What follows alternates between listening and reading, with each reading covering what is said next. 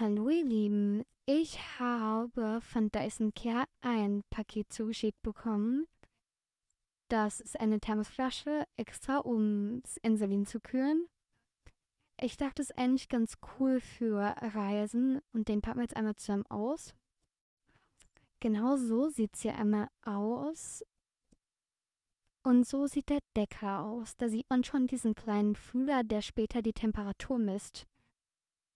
Das blaue Fläschchen, was ich gerade auspacke, ist sozusagen die Kühlflasche.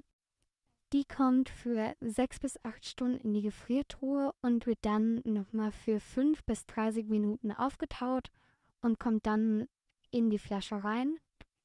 Dann kommt das Insulin rein, in meinem Fall jetzt ein Pen und 3 Fläschchen Insulin. Die Flasche ist aber ausgelegt für 2 bis 3 Pens.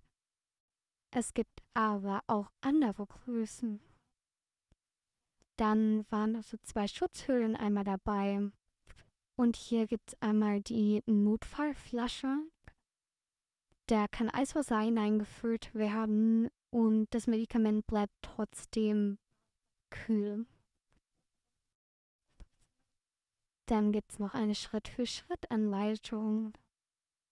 Und sehr cool, so Sticker, wo man in dem QR-Code seine Daten hinterlegen kann, falls sie verloren geht. Hier nochmal kurz die Flasche und einmal, wie man die Temperatur sieht.